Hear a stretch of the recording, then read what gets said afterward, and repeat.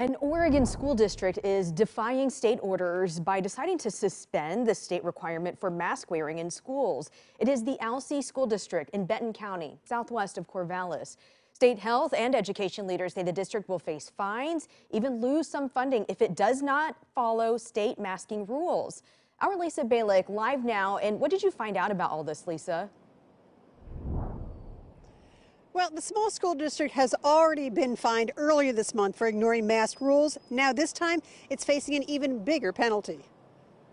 The Alsea School District has about 150 students total in grades K through 12.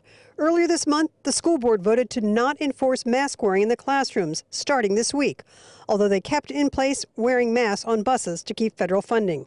But in-school mask wearing is a state rule in place since last fall to prevent the spread of the coronavirus, a way to help keep schools open.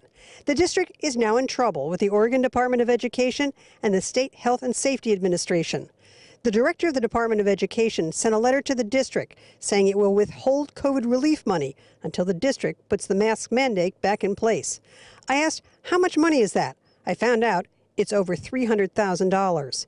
Meanwhile, Alsea Superintendent Mark Thielman, a Republican running for governor, has said he's the one who brought the resolution to lift the mask mandate to the school board. And he says students, though, could still opt to wear a mask. But again, the mandate is a state rule. The state even about to decide whether to make it permanent until case counts and hospitalizations go down.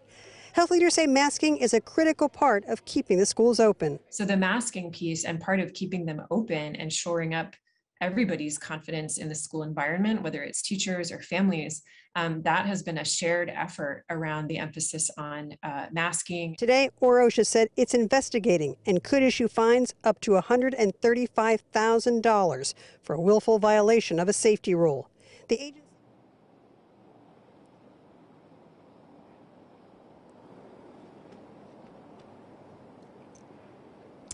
Now, I reached out to the school board members as well as the superintendent for their comment, have not heard back just yet.